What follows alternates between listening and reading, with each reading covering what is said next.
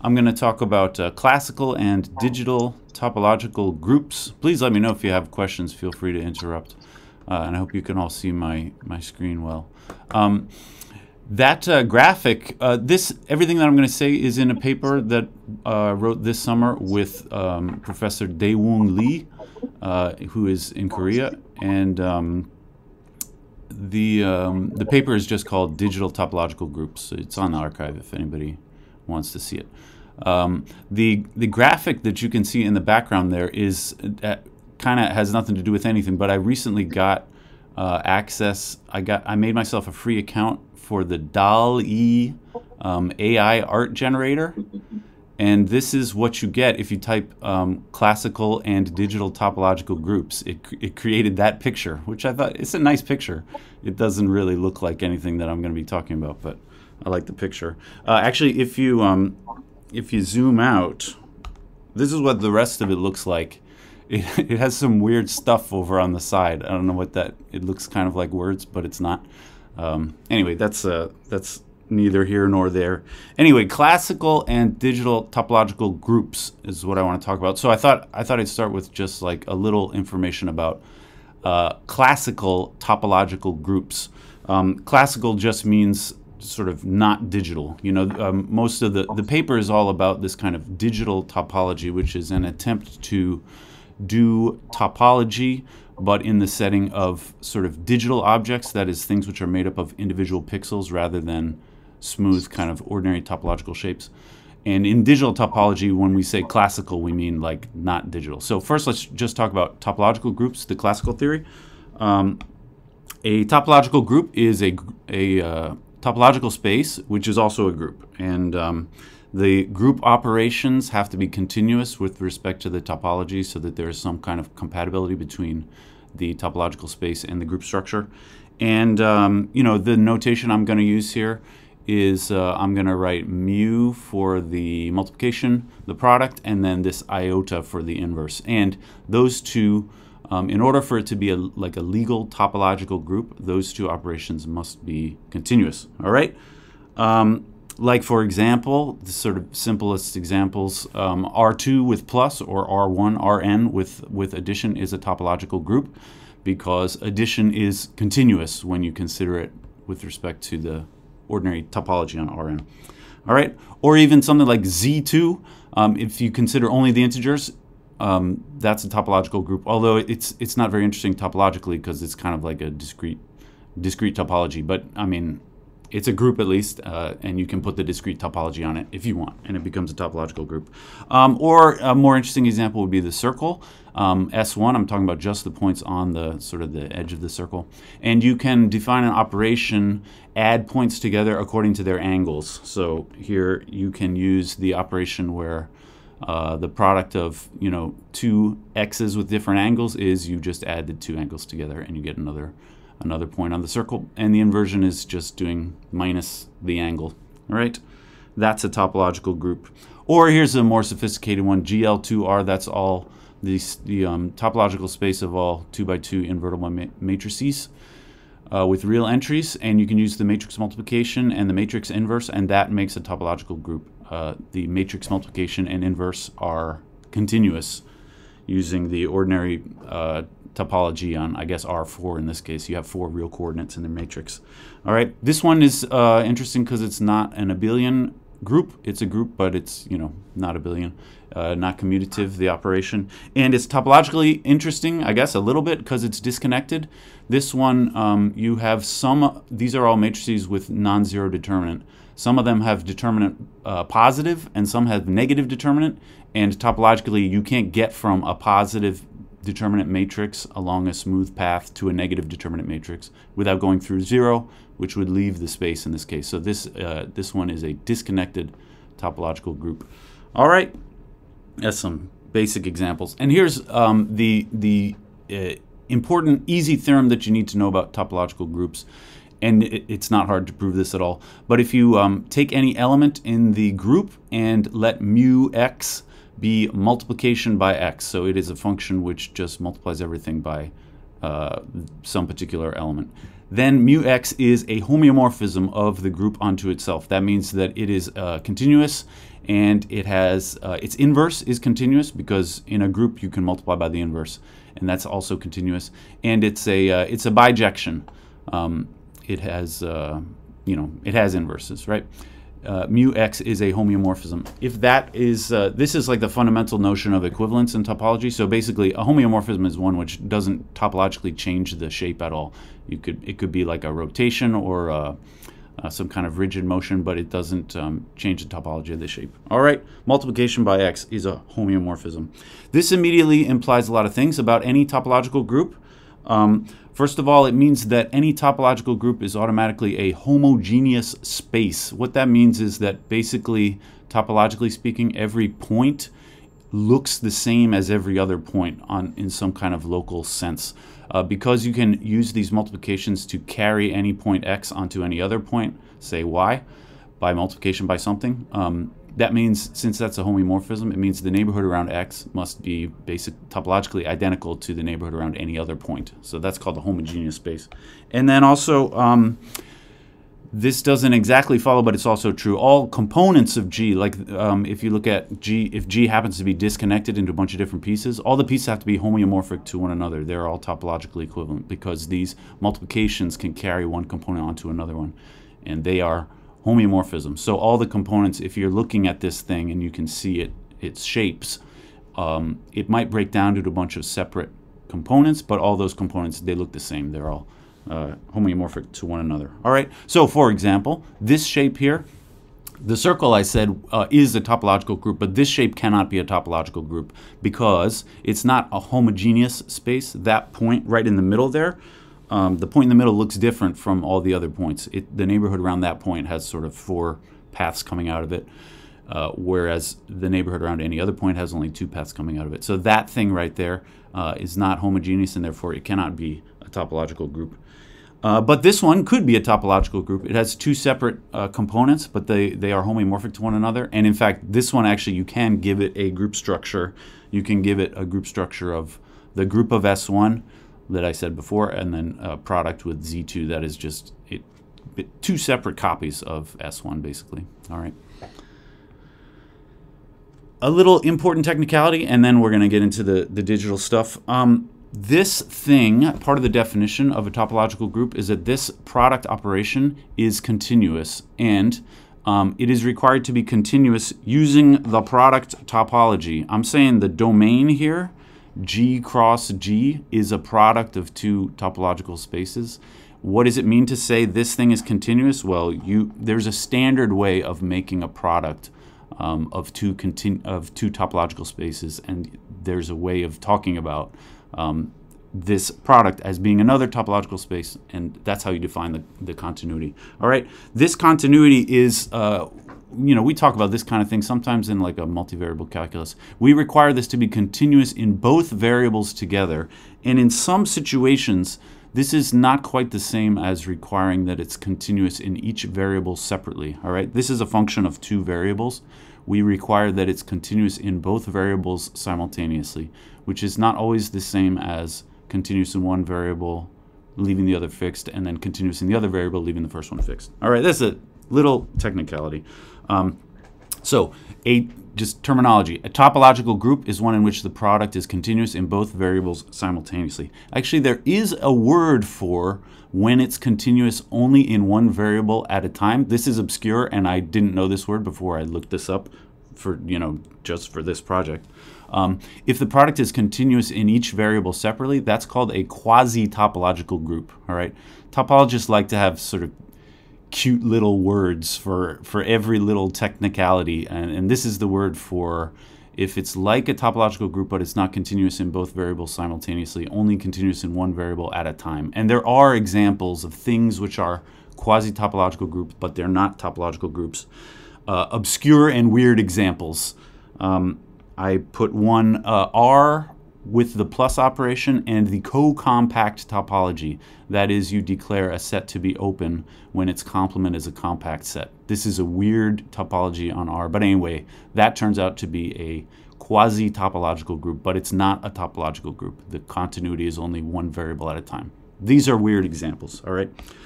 Here's a little fun fact. There's also something that what I just said was a quasi-topological group. There's also something called a topological quasi-group, and that's different. It's something else because there's something called a quasi-group, which is like a group, but it has no inverses, but it does have cancellation property. That's a quasi-group, and then you can make a topological quasi-group. Yeah.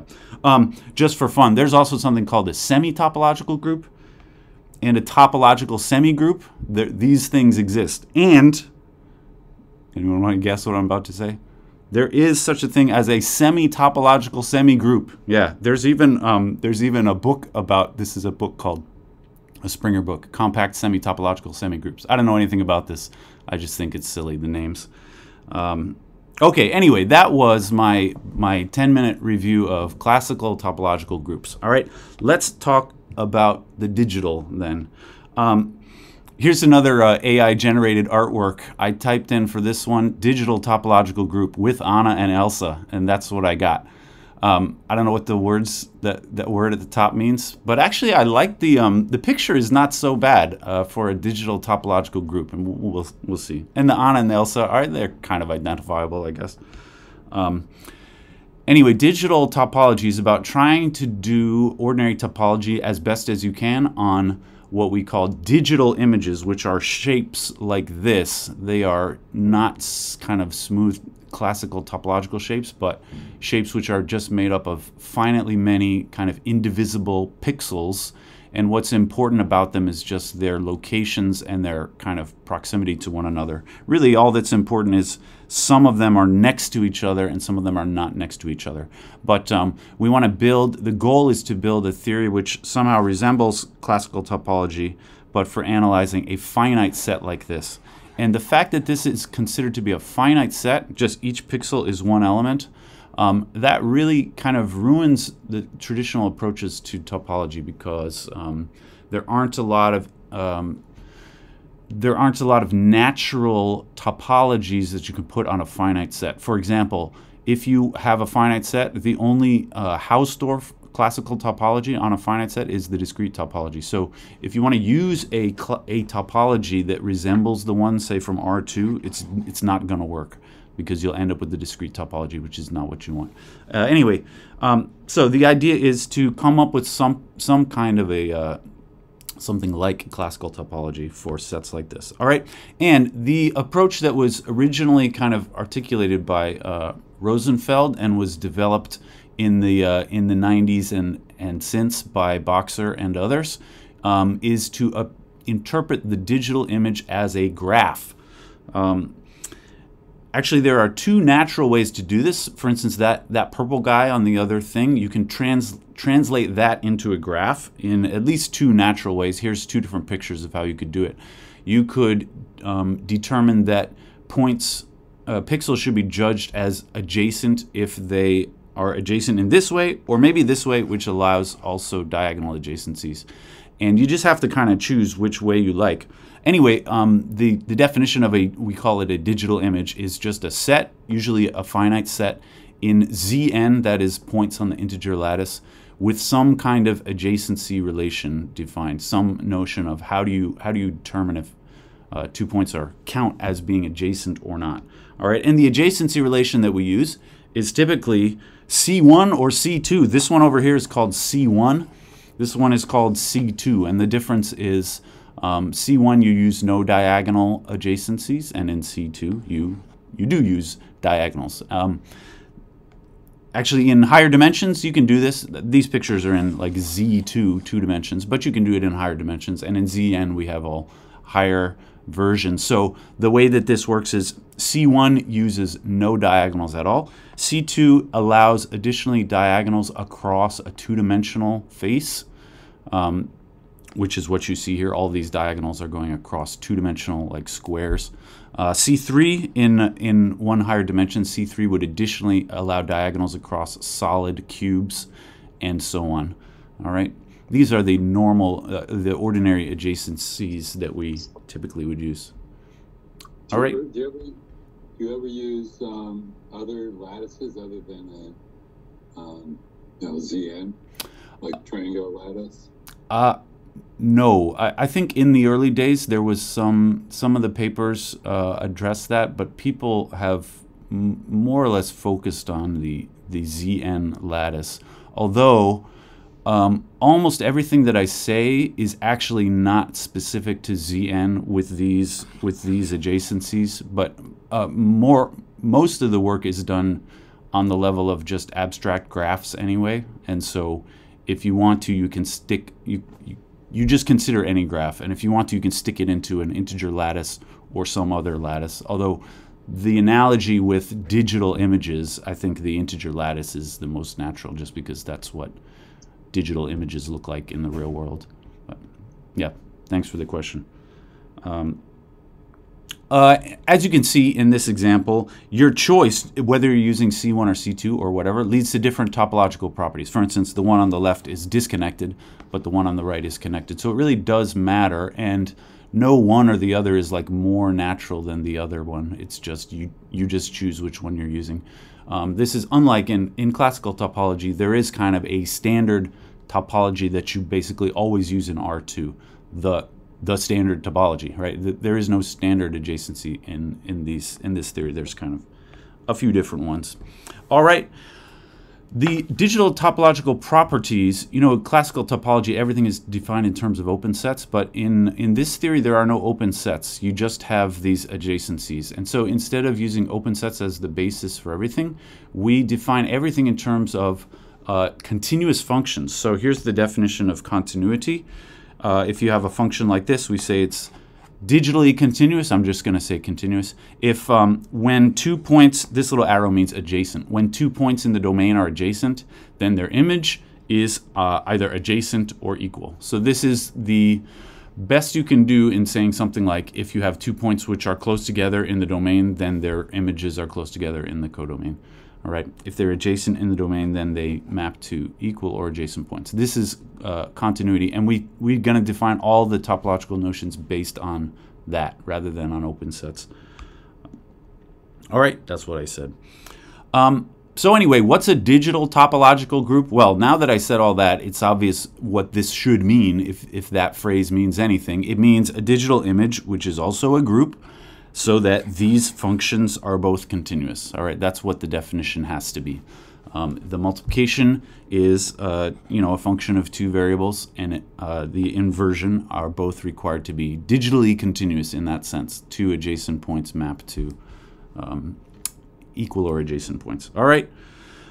This concept, digital topological group, appears in a paper by Karaja and Is, who is here with us. The Is is, at least.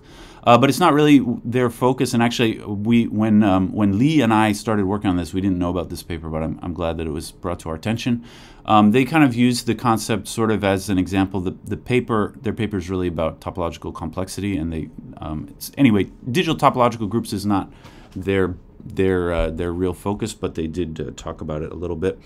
The standard example that you should have in mind is like a copy of the circle. You can do that same kind of circle operation, but you have to turn it into a sort of blocky thing. But if you turn the circle into this thing, and I label the points like this, then you can consider this with the same type of operation where you're basically adding things up according to their angles around the circle. All right, you read everything mod 8 in order to make that work in this particular example. That's the standard example of a digital topological group that you will come up with immediately after thinking about it for a few minutes.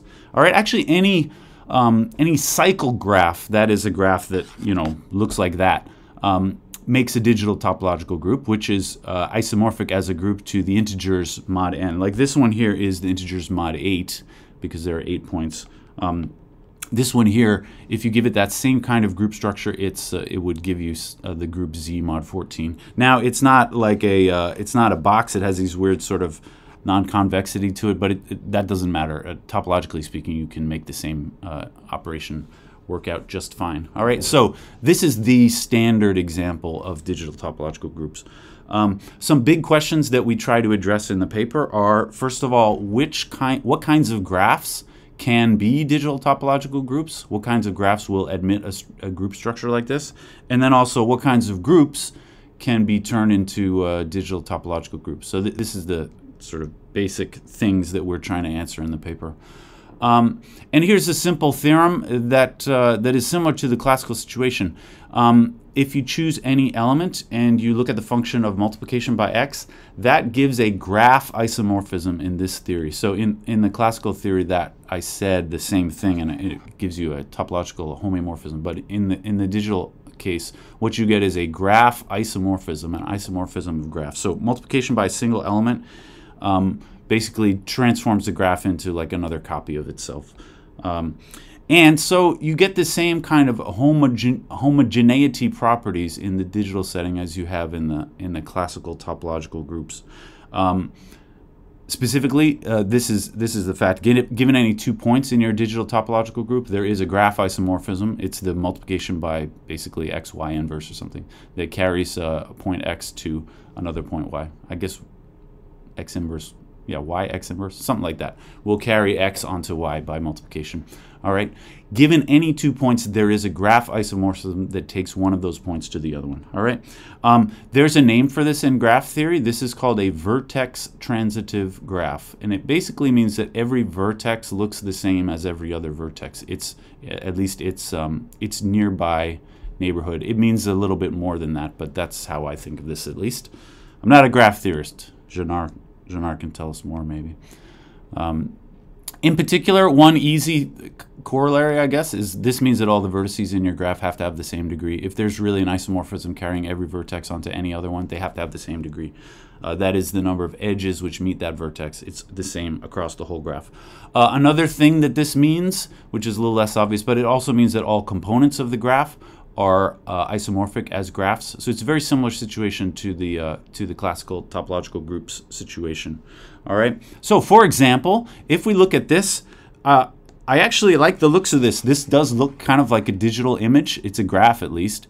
But it is not it cannot be a digital topological group because the degrees of those vertices are not all equal. So the AI, I guess, didn't read our paper about that theorem.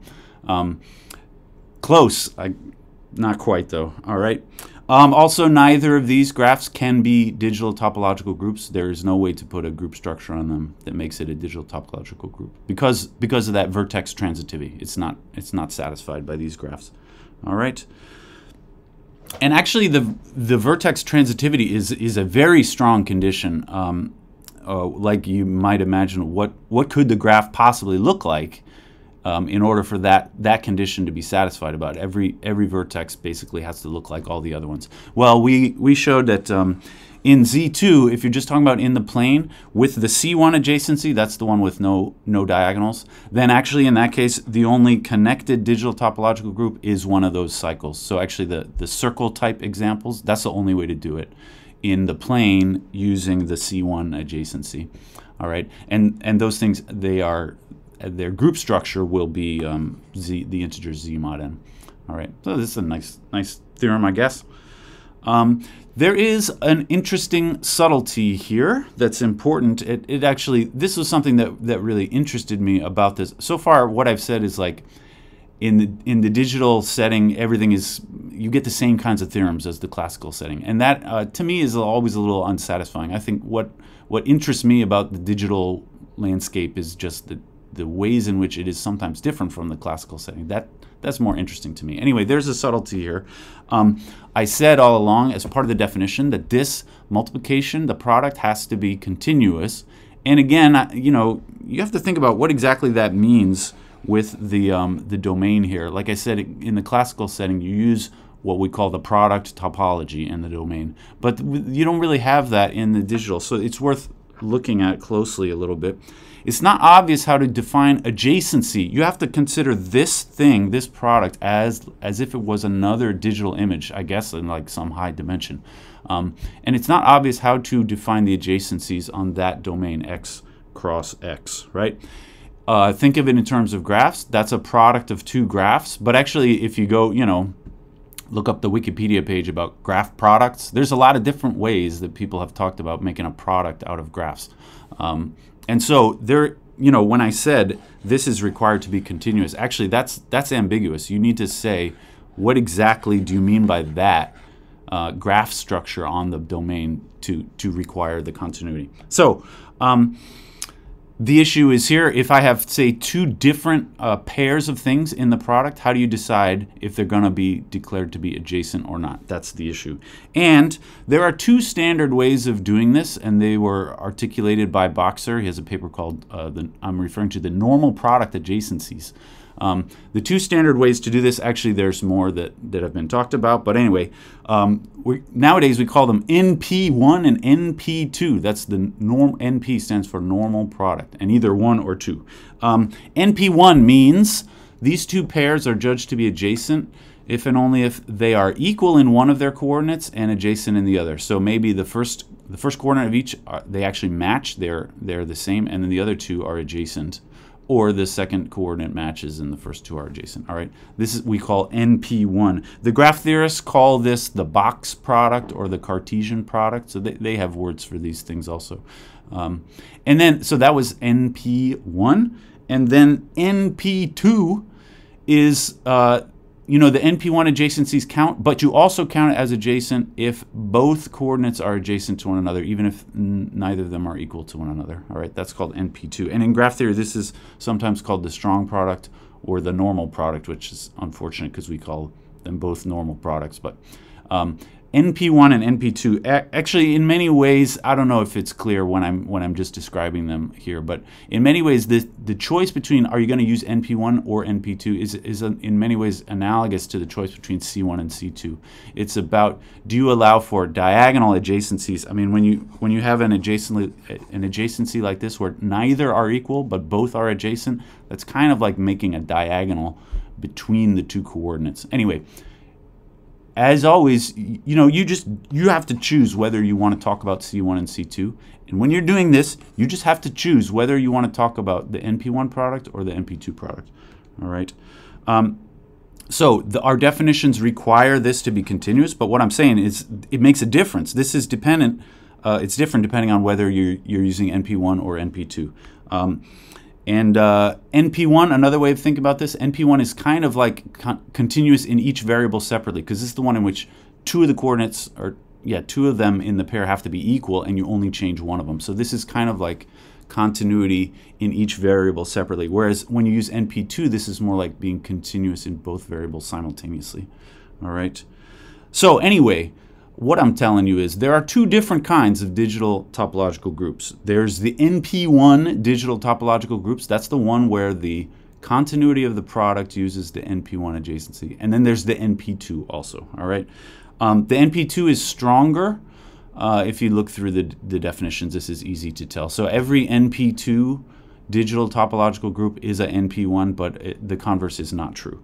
The NP2s are the ones which are like continuous in both variables simultaneously. So actually those ones are like classical topological groups, which require continuity in both variables simultaneously. Whereas the NP1s are more like quasi-topological groups, which are the weird ones in the classical theory. All right.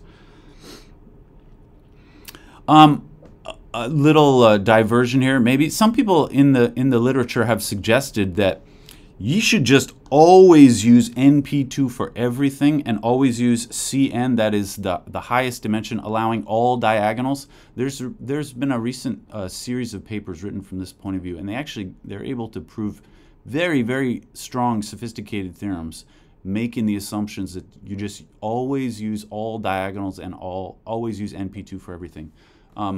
They kind of make a case in their papers that really it's not even worth talking about C1 or NP1 because you don't get nice theorems from that.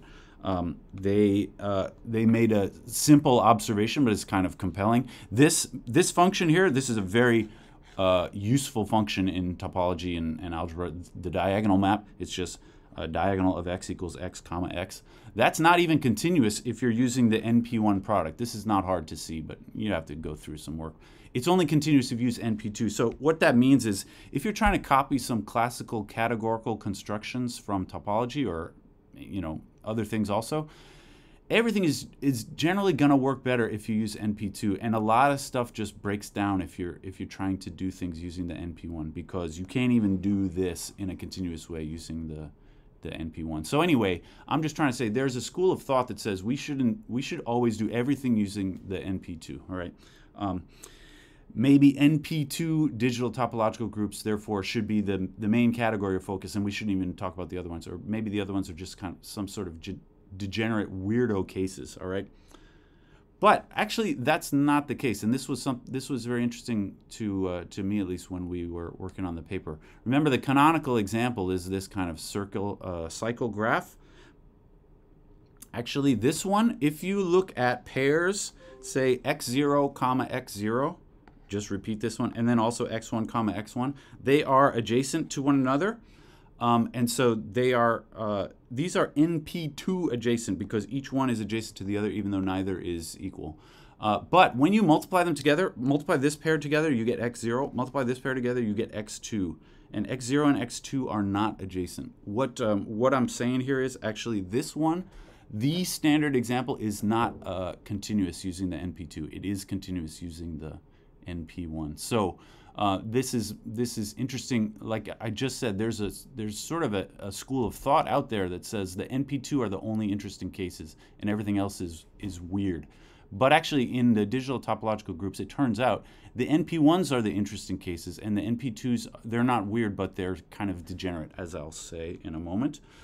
So what does an NP2 digital topological group look like? Actually, this is a very has a very complete answer to it in our paper. Any connected NP2 digital topological group must be a complete graph. So as a graph, it's not terribly interesting. It has to look something like that. That means just there's edges connecting. Every pair of points is connected by an edge. That's for a connected NP2. It's, you might say, as a topological space, this is kind of like a space with the indiscrete topology, which people don't really even talk about them because they're too boring, that there's not much interesting topology you can do on a space where everything is adjacent to everything else. All right. Connected NP2s are indiscrete. What about a disconnected? We can also prove, because of the vertex transitivity, a disconnected would have to look like what they call a cluster graph. That is a disconnected union of complete graphs. So it might have a bunch of pieces, but all the pieces have to look the same and they all have to be complete graphs. So this is still a very rigid classification here. All right. In fact, you can say a lot about the algebra if you can see this picture. The components on this picture turn out to be cosets of the identity component, which I'll call x1. So it turns out the component of the identity is a normal subgroup of the whole group. And when you look at all the different components, the fact that you can see these components arranged in this way tells you a lot about the subgroup structure of the original group. And like, for example, this picture, basically its group structure has to be Z3 cross Z5. Z3 is the group structure of each of the individual components, and then there's 5 of them. We have some theorems in the paper about this kind of thing. I will say, or something like that. It doesn't have to be a direct product here. It could be a semi-direct product or something vaguely like that. But here's what it really means. There's some kind of exact sequence like this. I don't know if you care about that. But anyway, the NP2 digital topological groups are pretty easy to classify, and they're not very interesting because they're all basically indiscrete topological objects. All right, the NP2s are not very interesting. What about the NP1s? Actually, all of the interesting examples and all the standard examples are NP1s, but not NP2s. This is different, like I said, from the classical topological groups where the NP1s correspond to the quasi-topological groups, which are the weird ones. In this theory, actually, the NP1s are the ordinary ones, which I think is interesting. That was a bit of a surprise to me, actually. When we started working on this, I had assumed that the NP2 ones would be the main object, the main category of focus, but actually it turns out they're not interesting. The NP1s are. All right, the interesting category is the NP1s, not the NP2s for digital topological groups. This is the big, I would say, like, spiritual result of the paper. Like, this isn't a theorem in the paper, but that's the takeaway from the paper. All right, the NP2s are easy to classify, like I said. What about the NP1s? The standard example is one of these cycle graphs, which the group is, Z mod n. Are there any more examples? And there had not been other examples in the literature, and it took us a while to think about. But yes, there are other examples. Here's an example. This is the dihedral group D8, realized as a digital topological group modeled on a cube like this. You can check the continuity conditions. I mean, you have to check it, but actually this group operation is compatible with the adjacencies on that picture there. This is an NP1 digital topological group with the group structure of the dihedral group D8. It turns out actually that's a special case of a much more general construction. There's a thing from like combinatorial group theory. Any finitely presented group has something called a Cayley graph. There's a standard way to transform any finitely presented group into a graph. And actually, that is what you get when you do it to the dihedral group. The Cayley graph of the dihedral group is this cube. So this is a specific example of a much more general construction. So for any finite group, we only care about finite things because we're looking at finite digital images. The Cayley graph of any finite group can be turned into a digital topological group. And if you do this, if you construct a digital topological group using a Cayley graph, it's basically never going to be NP2, but it's always going to be NP1. The only way it could end up being NP2 is if, like, coincidentally, you get a complete graph, in which case the group would have had to be very, very stupid group to give you a complete graph in the Cayley graph. All right, so all Cayley graphs are digital topological groups, and this is a huge class of examples, but the converse is not true. You can make a digital topological group which is not a Cayley graph. Not all digital topological groups with group structure like isomorphic to G, it doesn't mean that the graph is going to be the Cayley graph of G.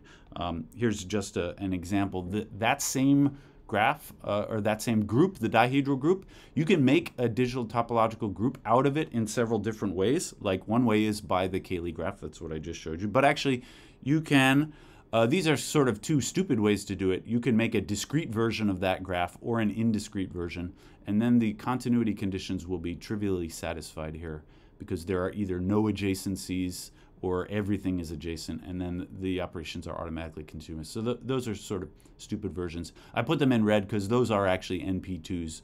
The blue ones are NP1s and the red ones are NP2s. You can take two different quotients of D8 and use the information from the quotients to construct these two versions of the same group. It turns out that those two approaches, one is like a quotient by the rotation part and the other is a quotient by the reflection part in the dihedral group. That gives you two other ways to make this into a graph. And then there's probably others. Actually, this chart is not in the paper, and I didn't really try to prove that these are the only ways to do it. I think probably they are not, but I'm just saying not every digital topological group is a Cayley graph. There are other ways to do it. That's pretty much it for what's in this paper. I thought I might share with you, we got a few minutes left, our original idea for this paper actually didn't make it into the paper. It all began, I wrote an email to Lee. I read something that he did, and I said, hey, you know, Professor Lee, I think maybe I got an idea. And then he said, oh yeah, that sounds great. Let's write a paper about it. That idea is not in the paper because it never worked out. We're still thinking about it, but the original idea was to create digital topological groups by discretizing the classical examples.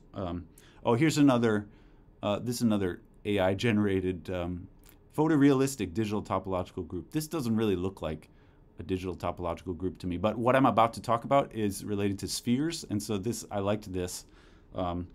Anyway, the circle is a topological group, and you can discretize it into that box, right? And as a group, you can think of this as the group of unit complex numbers, and that's how you get that operation. And you can discretize it, and what works out in this case, you can use this. I'm going to call this is the boundary of these intervals from -1 to 1, integer intervals in 2 dimensions. That's what that is. Our original idea was S3 is also a topological group, the 3-dimensional sphere. You can think of that as the group of unit quaternions. And so, like, my original email to Lee was, hey, do you think we could make a digital quaternion thing.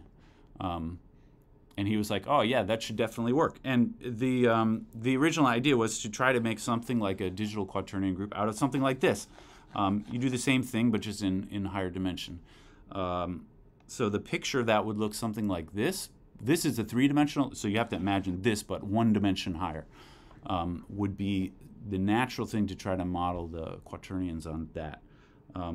There's an obvious problem, though, when we started working out the details, and that is that this is not a vertex transitive graph. This has some, like the corners are degree 3, but the other vertices are degree 4. All right, so that means, and in the higher dimension, this is also true. It's not 3 and 4, but whatever. It means automatically this here cannot be a digital topological group. This kind of rectangular box is not appropriate to approximate the S3, the 3-sphere. So maybe there's some other way to discretize the 3-sphere that will be more appropriate, and we still don't really know how to do that. So we don't know what the proper digitization would be to turn it into a digital topological group. And maybe you just can't do it. I don't really know. More likely, and this is something that we're I wouldn't say working on, but thinking about working on, more likely can be done as an H-space. This is like a topological group, but you don't require that the inverses. It's not required to have an inverse on the nose, but the operation has to be invertible up to homotopy. So it's like a topological group, but everything has some kind of wiggle room in it up to homotopy. And in that case, a digital H-space, this has been worked on by other people. So some work has been done by, Lee has some papers about digital H-spaces, and also Karaja. But those papers don't really have any good examples in them. Like the circle is a digital H-space, but that's the only one that anybody ever talks about. So this is something that we're still thinking about, although don't tell Lee I said this. I don't have any great ideas at this point, but it's aspirational. All right. Yeah, it's even hard. That box, you can't even define a product that is continuous on it in a nice way. Obviously, like a good product, you can make it some kind of degenerate product, but I think it's probably impossible just using the box. One strategy was maybe we should use lots more points so that it's not like a rectangular box, but some kind of giant but more shapely spherical-like thing. That also didn't work. Several attempts, none of them worked. Maybe in the future it will. All right, that's all I got to say. Our next meeting is going to be in 2 weeks. Sean's going to talk about something or other. But thank you all for coming, and I'd be happy to answer any questions if anybody has.